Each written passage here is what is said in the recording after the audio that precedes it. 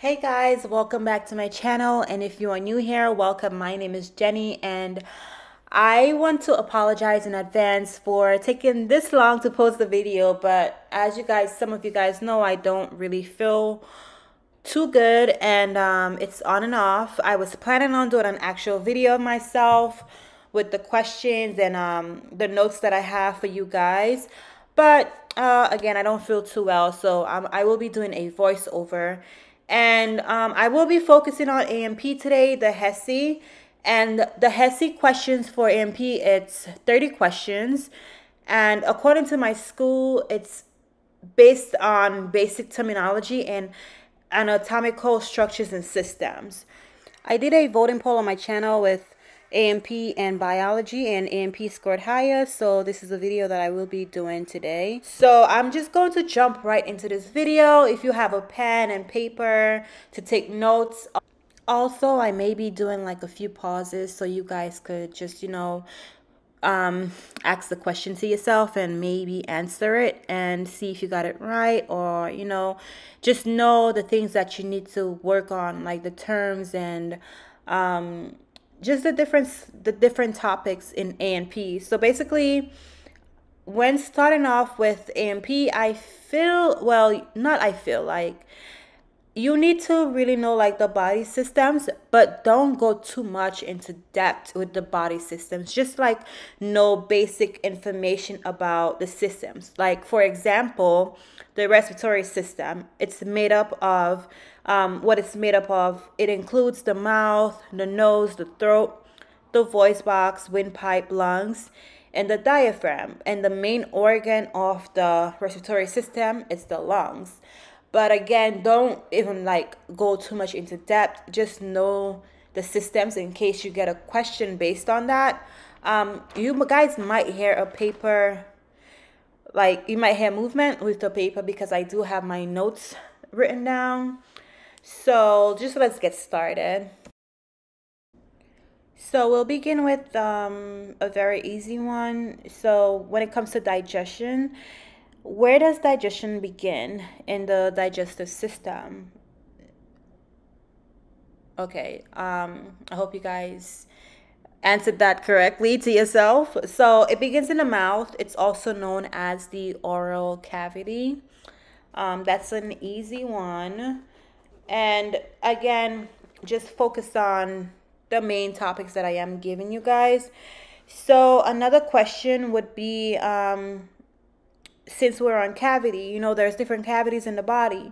So which cavity would you find the urinary bladder and internal reproductive organs? So when you think about internal reproductive organs and the urinary bladder, you would think of like the pelvic cavity.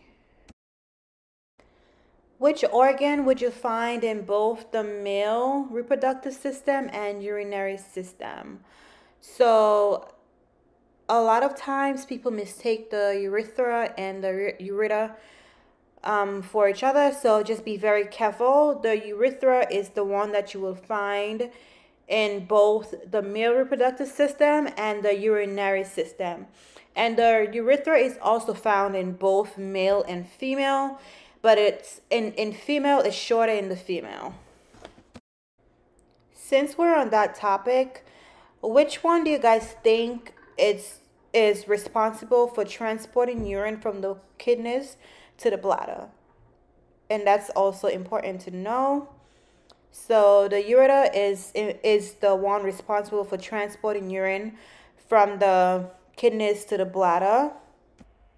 I hope I'm not going too fast for you guys, but on to the next question. Blood cells are made where? Like where in the body are blood cells made? And again, I'm just going to give you a few seconds to think about it. Okay, so blood cells are made in the bone marrow. A platelet is also known as what? So when you think about platelets, thrombocyte should also come to mind. A platelet is also known as a thrombocyte, and what they do is they help form like blood clots. They help form clots and to stop or prevent bleeding. A group of cells that are grouped together, what are they known as? A tissue. So a group of cells that are grouped together is known as a tissue. Remember, it's cells, then tissues, then organs, then organ systems. Don't forget that. Make sure you keep that in mind. Don't get confused, because sometimes they might try to give you like tissues, then cells, and then organs. Just know it's cells, tissues, organs, then organ system. So white blood cells helps the body to fight infection and other diseases, but we also need to know like about phagocytosis in white blood cells. So focus on phagocytosis in white blood cells and like lysosomes. A cell membrane is also known as a cell membrane is also known as the plasma membrane. And as we know, it has different functions, but one of the main things that it does is it brings nutrients into the cell and toxic substances. Why am I stuttering? Okay. It brings nutrients to the cell and toxic substances out. So the cell membrane regulates the transport of substances in and out of a cell. There are three major types of skin cancers. So there's basal cell, squamous cell, and melanoma. So there's this rule called the ABCD, and if you are applying to nursing school, then you should also really pay attention to this, because we still use this in nursing school. So based on the ABCD rule, which type of cancer is identified? And also the ABCD means asymmetry, border, color, and diameter. Let's move on to the heart chambers. Let's just focus on the left atrium, right atrium, left ventricle, and right ventricle. So the left side has the thicker wall since it pumps blood throughout the body, and on the right side it only pumps to the lungs. So the left ventricle has the thickest wall. If you find this video helpful so far, we're not done yet, but if you find it helpful so far, don't forget to hit the like button and also share the video with your friends to help others, as I'm trying to help you guys. But also, just let's move on. So the next topic that I have, I'm just trying to break down the topics for you guys so that way you do not have to go ahead and study it like a whole book.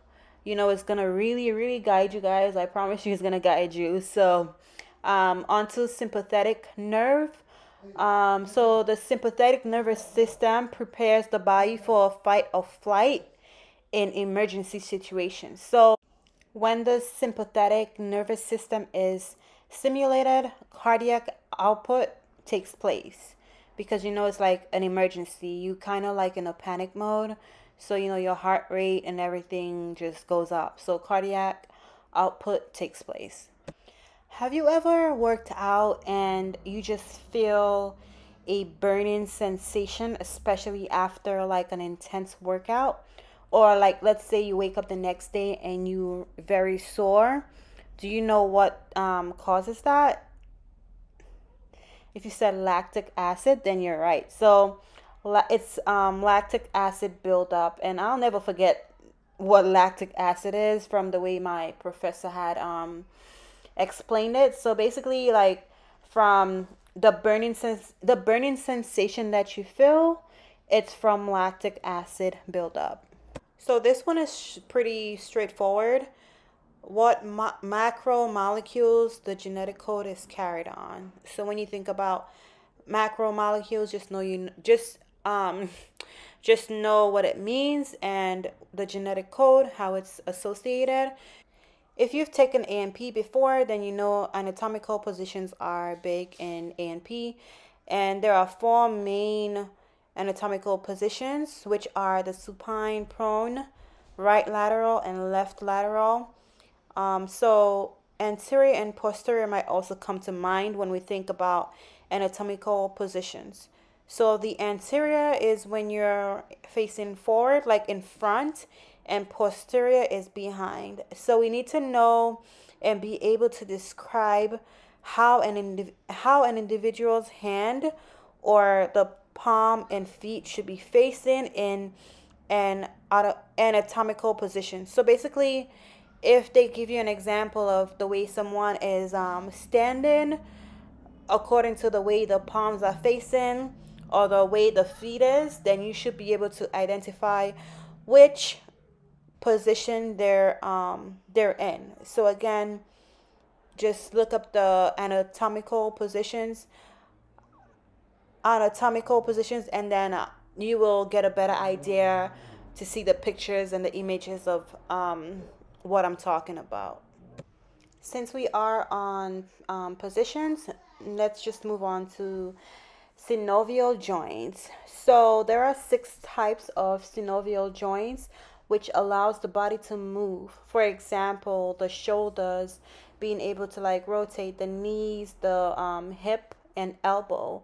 You may have heard of the synovial joint called the ball and socket, and there's another one called the hinge joint.